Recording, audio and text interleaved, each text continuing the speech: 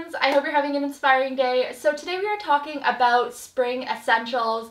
Last video I talked about spring trends and some of my personal favorites and how I plan on wearing them. But I figured today I would show you some of the staples in my wardrobe for the spring season that I feel like will really carry you through all of your outfits, as well as a lot of the trends that you're seeing out there right now. Last video I didn't really talk about the statement making out there trends.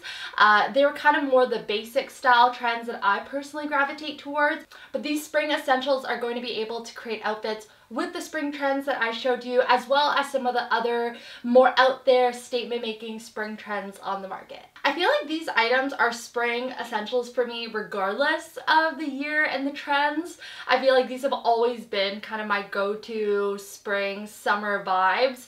But without further ado, let's get into the very first spring essential. So the first spring essential is actually on my body already. It is the straight leg jean. I feel like these jeans in particular have made it into so many different videos. They made it into best of videos, trend videos, haul videos. I wear them very often, and I feel like they are both trendy as well as a staple. Now, I feel like jeans are not revolutionary in terms of an essential. I feel like everybody always has a go-to pair of jeans that they love for the spring season. These are kind of my go-to for any jean style outfit for the spring season. Because the straight leg is super in style right now, I feel like it's really easy to pair with just about anything, whether it's a statement top, whether it's just a basic t-shirt like this tucked in.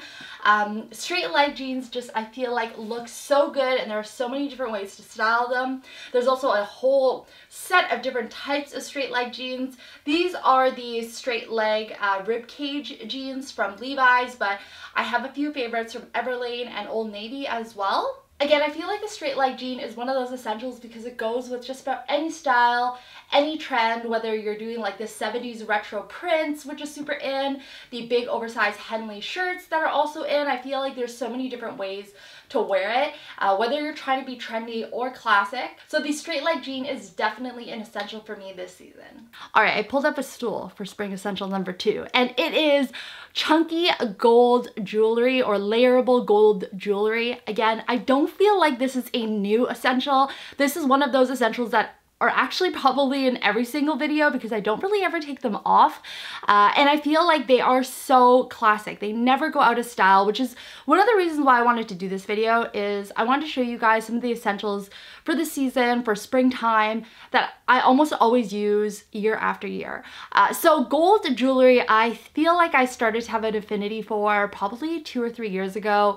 And you'll probably see me wear the same gold jewelry in pretty much every single one of my videos. My personal philosophy is investing in real gold jewelry, or at least gold-plated jewelry, so that it lasts throughout the years and you don't really have to replace it.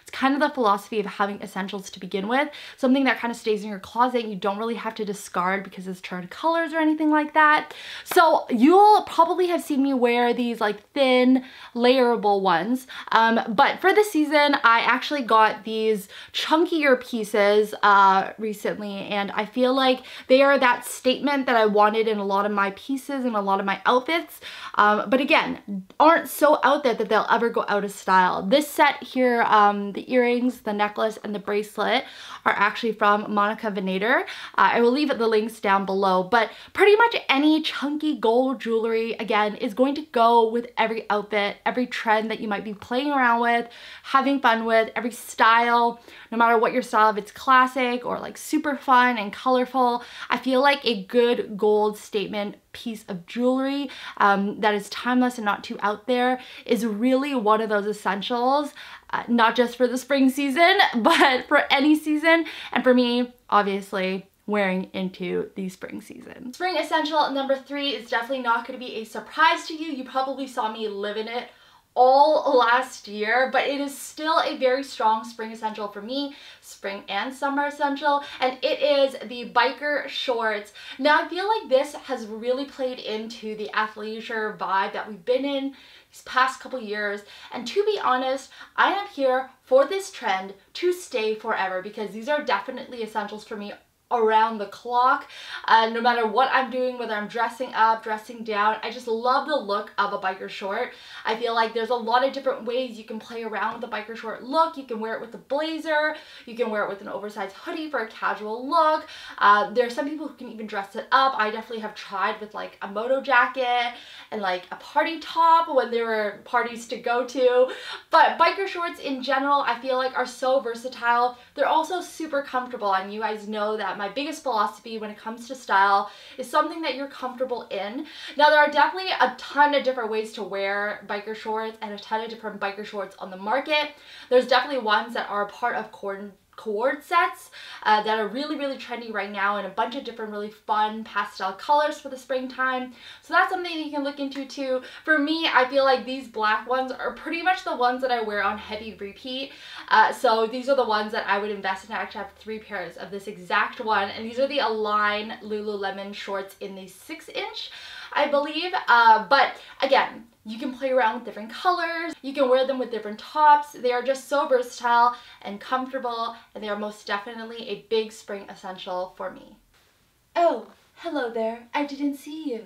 I just thought I would have some fun with it. The next spring essential is also one of these spring trends that I think I talked about last video, and it is the oversized Oxford shirt.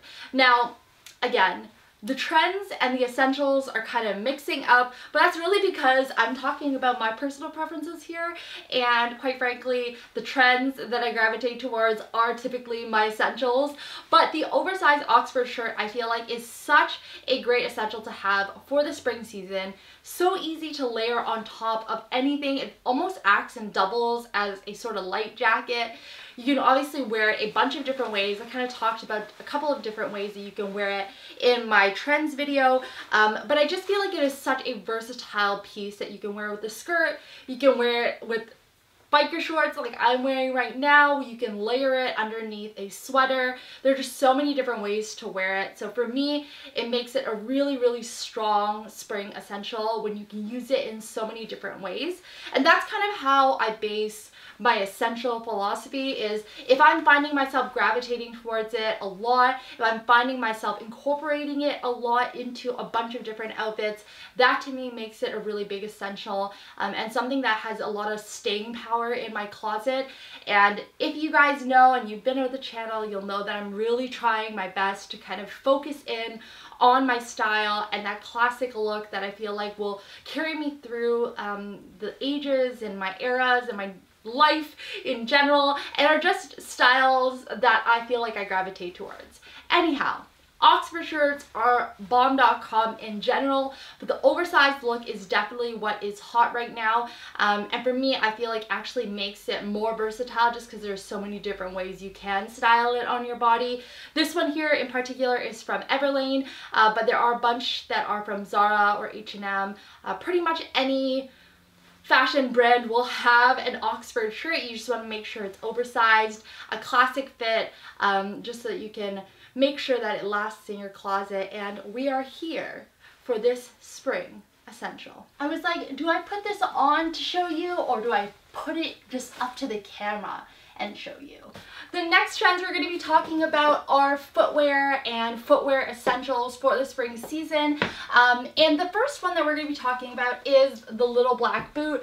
Again, this I feel like I would also include in my fall essentials, maybe even winter essentials and summer essentials roundup, just because again they are so versatile, and I feel like the essentials that I talk about that I feel like could go into different essential season roundups are the ones that are truly year-round essentials. Anyhow, the little black boot is most definitely a big essential for me in the spring season. I feel like there are so many different ways to wear it. Again, you can wear it kind of like this, very casually. You can dress it up. You can wear it with jeans. You can wear it with like a leather jacket. There are just so many different ways to wear a black bootie. Now, I have a few things that I look for when I'm looking for a black bootie, and one of the things is how it hugs my ankle. I personally have a size 10 foot, and so naturally a lot of the shoes and a lot of the boots that I find have really large ankle openings. and so they don't look very nice. But I feel like the trick to having a little black boot that looks so good and so chic with any outfit is the way that it hugs your foot and your leg. These both kind of have elasticy elements to them, which definitely helps when it comes to how it hugs your ankle. They are both from Everlane. These are the pointed re-knit boots, and then these are their classic Chelsea boots. These are definitely my go-to for pretty much anything, and they're also really, really comfortable.